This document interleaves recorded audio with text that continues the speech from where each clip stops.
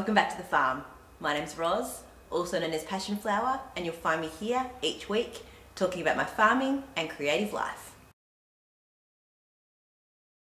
Weather-wise, it's been an amazing spring week this week.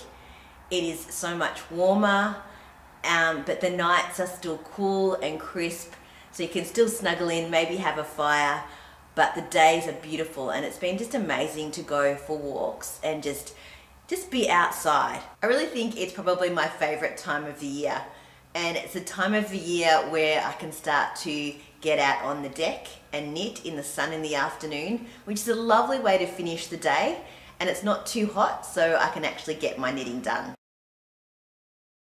Already though, the warm weather is bringing out the snakes. We have seen a couple already. I went for a walk, and up near our quarry I saw a snake sort of scuttling along the path in front of me.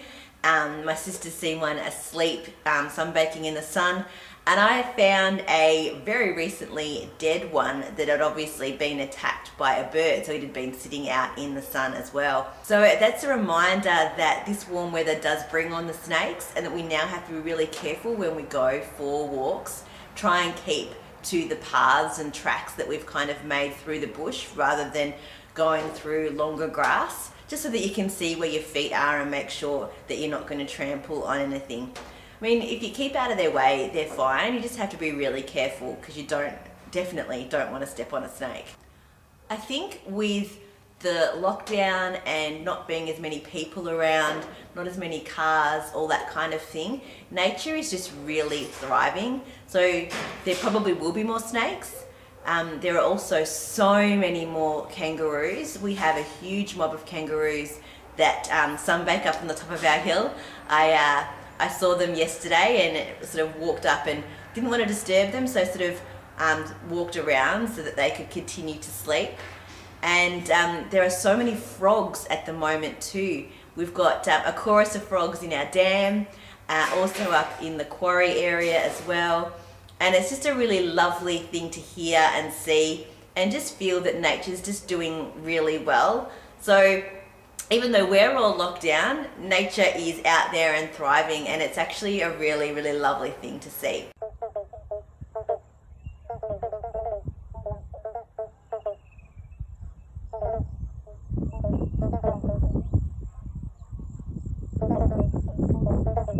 So in order to reduce the amount of mowing that we can do around the house, we've decided to move the 2 pet belted Galloway cows into the area of the yard outside the front of my place, right up close to the chook shed. So we had to put a temporary fence to sort of block them off from getting up to the rest of the driveway, where our herb garden and the water tanks are, and not around the front of where I have a passion fruit bush and some other little trees. We didn't want them to be ruining all that, we just wanted them to be eating the grass. So we've set that up, and then we've moved an old bath into that area and filled that with water, so that's their water source. And now they are sort of roaming between that area in front of my place, down through the cattle run, and also down the old driveway as well. So they're doing quite a cleanup, and they do really like being close to the house and close to people. They're definitely pets, and they are enjoying it a lot more than being out in a big paddock by themselves. Wade is a little confused by them. Every time he goes out onto the front deck, he wants to bark, but then he realizes that they were there yesterday, and he kind of growls a little bit, gets a bit frustrated, and goes back inside. And the next time he comes out, he does it again. I think he'll settle. He has just been sitting and watching them, and it is quite cute to see. They come up quite close, and it's funny to see how he reacts to them. We also set up a composting system this week. We've sort of had a bit of an ad hoc thing going. We've been using the worm farm, and then most of our other scraps go to the chickens or to the goats. But with the chook poo, we were finding it hard to get into a system of making sure that it was turned over enough before it could go onto the garden. We'd had piles in spots in some of the garden beds, but then we couldn't keep track of where we were at with turning it over, because you can't just put it straight onto the garden. It has to sort of be composted for a little while. So we made 2 compost areas out of pallets, One will be the active area where we are putting new scraps and poo into, and the other area will be the one where we will be taking it away from there to put into the garden. So we'll be starting that now, and hopefully it'll be a much easier and better way of being able to maintain that system and make sure that we're putting everything back into the garden again. Last week I shared with you my Bunch of Flowers mini skein sets for spring, and now I am focusing on working on a yarn for Christmas. Yes, it is only September, but I'm hoping that by the 1st of October I can have that colourway ready to go and in my shop, so that it can be bought and shipped and hopefully crafted with before Christmas, or has enough time to at least get to people so that they can wrap it and have it ready for a gift for someone else. For the past 5 years, I've done a colourway every year for Christmas, and it's getting hard to actually think of something that's a little bit different.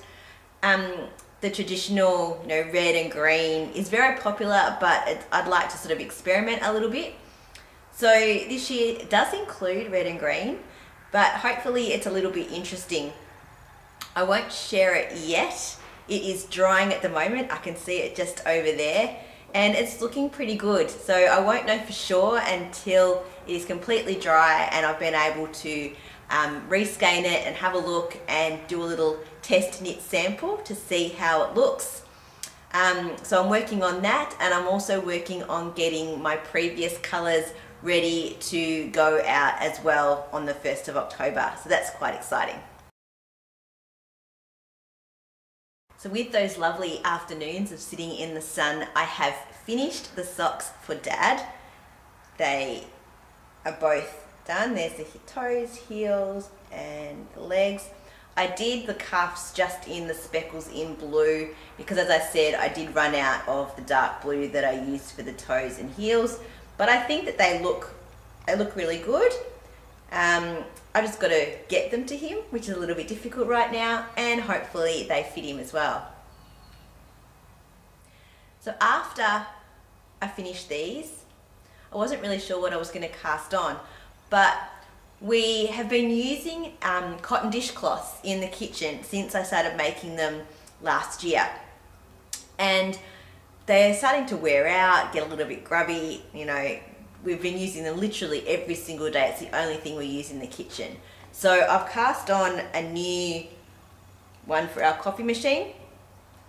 We use this colour, which is called Latte, for our coffee machine cleaning. And then we've been using this green, which I think is called Peacock. This is Bendigo Wool and Mills cotton.